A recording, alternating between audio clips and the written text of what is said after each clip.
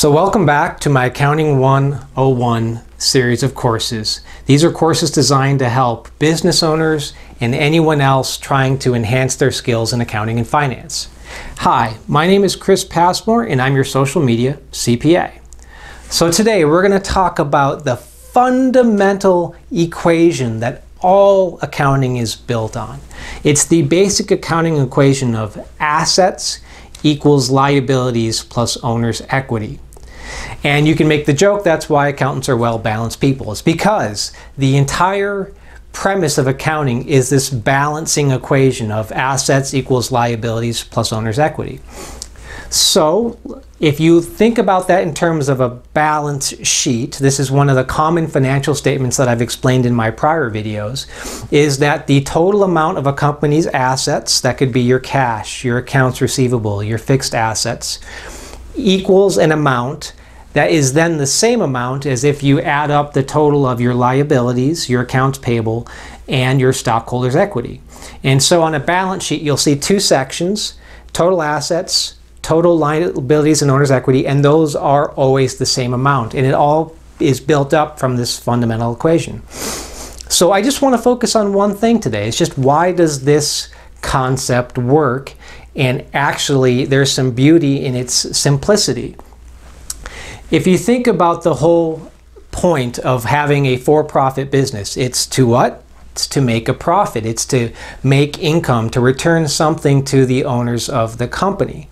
So how do you translate that intent into a mathematical equation that will allow you to record your activity on your general ledger? So let's break this down. Let's think about it. So you want to make money, and so you want to have assets. So to me, in my eyes, the assets section of your balance sheet is what you've earned. This is the money that you've received. This is maybe what you've been paid by your customers or clients. So then on the other side of the equation is your liabilities. I think of this in relation to the expenses of the company. So this is the amount that you paid out to make your goods before you sold them. And so if you think about that, you have your assets on one side and have your liabilities on one side, on the other side, and that's your cost of doing business. If you are in fact in the business to make money, those are never going to be the same. You're not going to sell your asset or your goods for the same price that you bought it to make it, because at that point you're not making any money, you're breaking even. So the idea of taking liabilities plus owner's equity is to make these two sections, or these two offsetting concepts, balance. So the liabilities plus owner's equity is another way of saying liabilities, your expenses, plus your profit. Now, when you add up those two things, it should be equal to your assets, or maybe what you charged to your customers for your goods.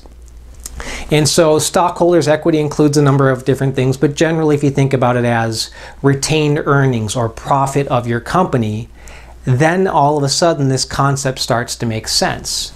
The money you received in payment equals the money that you paid to make your good plus your profit. And now these two come into balance and validate that you're recording your activity correctly in your general ledger. So again, if you take a step back and think about the simplicity of the basic accounting equation, it makes a lot of sense. So if you have to learn one thing about accounting, it's the basic equation: assets equals liabilities plus stockholders' equity. So if you have any questions about this concept, leave a comment below. I'd be happy to talk about it. Remember to follow and like for more Accounting 101 courses, and I'm always available to talk further on my website, socialmediacpa.com.